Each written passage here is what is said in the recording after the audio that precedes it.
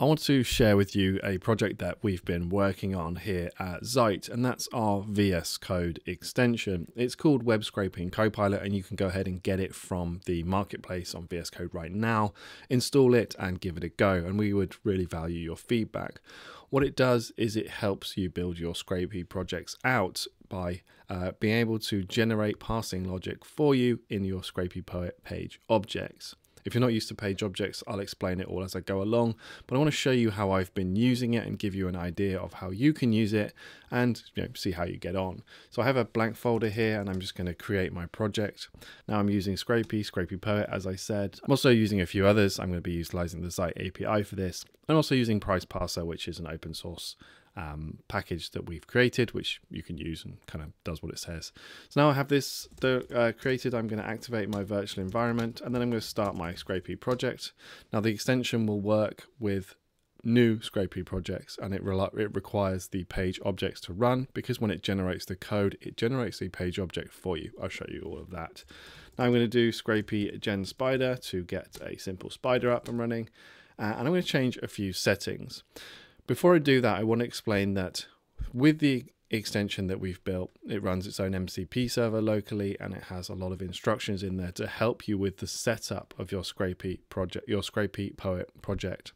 Now, if you don't have it installed, for example, it will tell you. If you don't have the settings set up correctly, it will tell you. However, I've used this quite a lot now, so I do this manually. So there's a few different ways you can go about this. First thing I'm going to do is create a new folder called Pages, which is where my page objects are going to live.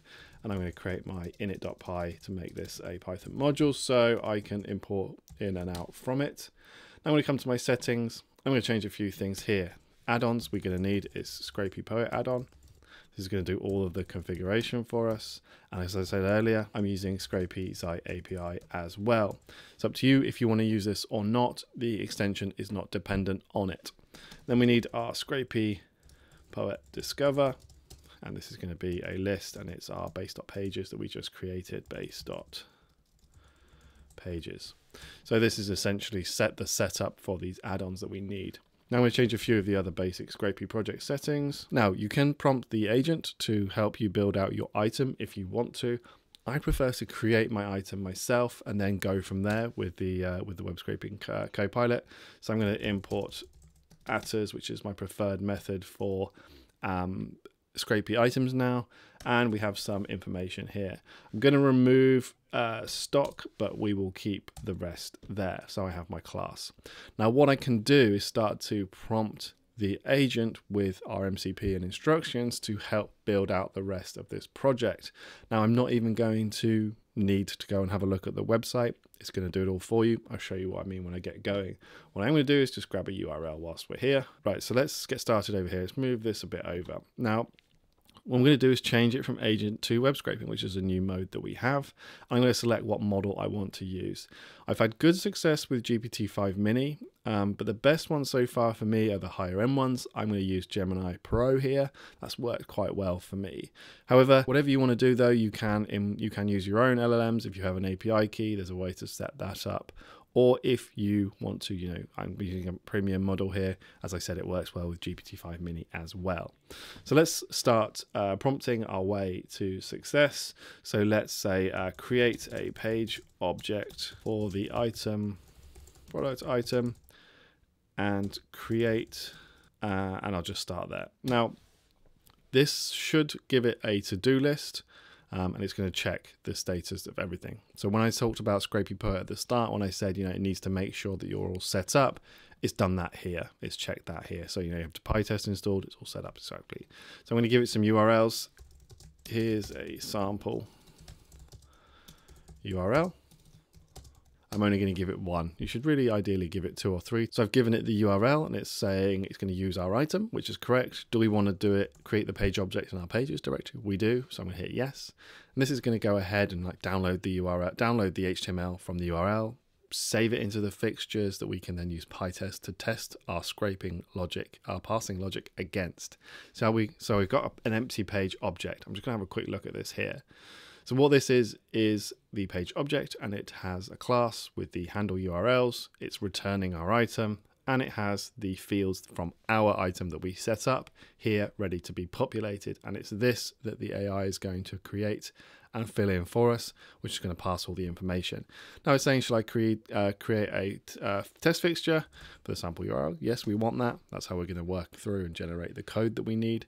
So we can see it's come through under my general Scrapy project. So however you set your Scrapy project up to download the HTML from the websites that you're scraping, it will use that to do so. Like I said, I'm using the Zyte API, so it's all through there. Now it's saying, do we want to proceed with updating the test fixture with the expected data and implement the extraction logic, which is exactly what we want. I'm going to hit yes. It's going to take a little bit of time now to work through this. I found that depending on what model you use, it's quicker and you get better results. It's going to prompt me to say we want to use the MCP server. Now, of course, you can allow it to use this without having to have the interruption. But for me, I like to have it there just as a breakpoint. So when I'm explaining what I'm doing, I can see it come up and I can tell. So if we click on this, we can see it's taken our input and it's determining the expectation. So I'm going to come back over to the fixtures. And if we look at the input, and I move this out the way a little bit, and we'll see this is the actual HTML for the page that I gave it, the sample URL. And the output here is the output from our item and the page object. So they're all linked. And at the moment, they're all null. So through the MCP server, which is run locally, which comes with the extension, I can actually show you the tooling here. Here we have update page code expectations, and you can read through this and it explains what it all does and the instructions for the agent there. So this is going to go ahead and figure out what information should be here, and we've done it now. So we're going to run tests. Yes, so it's going to update the output. So we should see the correct product information appear now here, and then it's going to use that to work out the selectors, update the page object. So let's let this run. There we go. That looks good to me. We can clarify that. That's fine. And we also have the updated page object. You see it's using price parser. It knows that it's there, so it can use it. I'm going to hit keep on all of this. We have a quick look through. Looks good to me. I'm going to hit allow, and we're going to let our tests run. And we can see that all of our tests passed. Now let's make this work properly like a spider. So I'm going to go to my spider, go to products, and we'll go ahead and get rid of all of this because we don't need this. We want to say that our URL, which is going to be a string in this case, and paste that in here. That's our start URL. And we want to do async def because we are using modern Scrapy, which is async and await, and the start here. We want to yield the request, and our callback needs to be self.pass, and I'm going to call this pass book. I'm going to import in my product item from up here. So we'll do from base.items. We're going to import in our product item. And now we can have our async def pass book.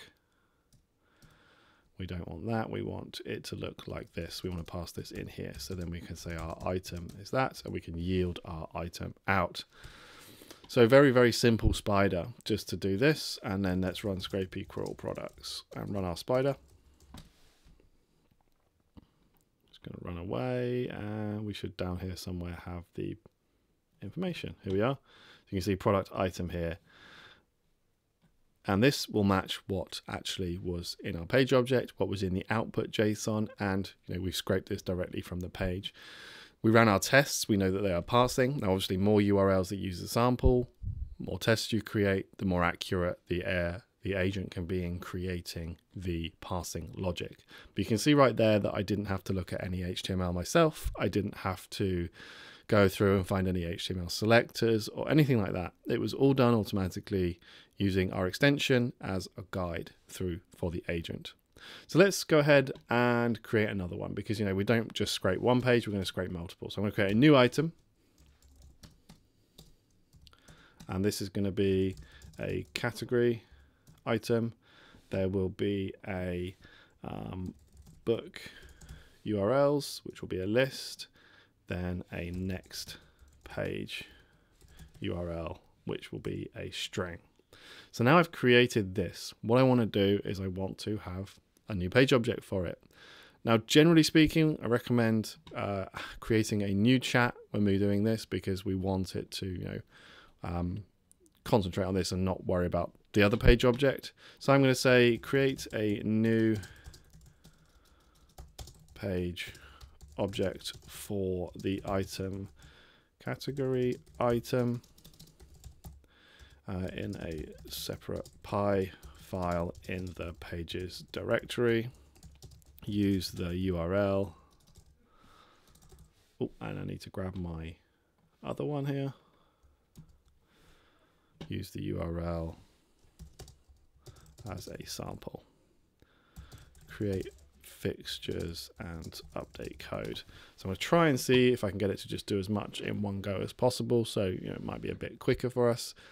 Again, it's going to check the status because obviously we're starting it process from the beginning again, but it should blitz through this nice and quickly. I'm going to update my spider whilst it's doing this. So we'll import our category item. Then instead of pass book here, we'll have pass category. And we need to create that here, not like that. Thank you. Oh, you can see now it's creating the fixtures, which looks good to me. Async def pass category, like so. Right, so that looks about right to me. I'm going to allow it to use the MCP server. This isn't right though. I need the response here because I don't want to yield a new request. I want to do response.follow sorry, because that's going to make sure that the URLs are formatted correctly because it knows what the page looks like. There we are.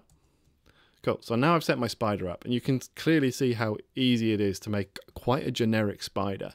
If we were scraping lots of different book websites, they would still come under the product item and the category item, right? So they would still fit, and as long as your schema fits into those items, which I'm assuming it would do if you want all the data from those websites to be together and formatted properly, we would just need to create new page objects for each of those sites that fit into that. And with the extension here doing all of that work for you, it's very easy to create multiple page objects with one spider and make your workflow much quicker. And again, we can run the tests whenever we like to make sure that we're still testing properly. Or we could regenerate the fixtures if we think the website has changed.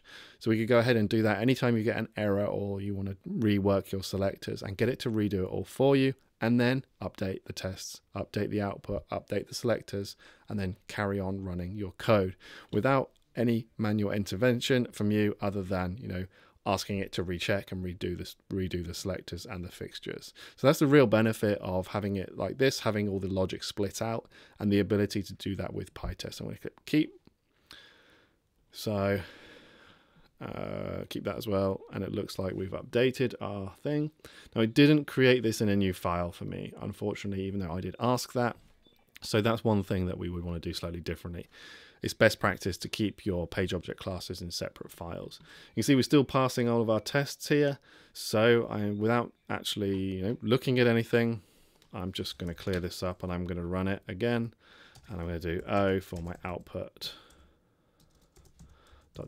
And we should now, I didn't change the URL there. Again, that's my fault. So we need to actually update the URL that our spider's starting from because otherwise it's not going to find what it's looking for. Okay, and let's give that a go. We see it's found loads of different pages. It's zipping through. And if I come to my output, that was my failed attempt, which is why it looks like that. I should have 30 something books here with their price, SKU, and the information that I've selected. Again, I've done all of this. I haven't written any parsing code myself, but I've remained in control in my environment. I've remained in control of the code. If I didn't like the look of any of this parsing code, I could get it to regenerate it or remove pieces that I don't want. I've remained in control. I have code that I can test. I can test this with PyTest. I can test it to make sure that it still works. I can regenerate the fixtures with sample URLs anytime I like. Just prompt the agent to do so and it will get you those and go from there. So you can see how easily this can be turned into something that can save you so much time when you're scraping data like this. So please go ahead and come on VS Code, download the extension, give us feedback. There's a link to the GitHub issues where you can provide direct issue feedback for us, and let me know what you think. You know, if you give it a go, write a comment under this video, I'll monitor it, or reach out to us on LinkedIn or anywhere you like, anywhere you can find Zyte or myself, and let us know how you get on and what you think.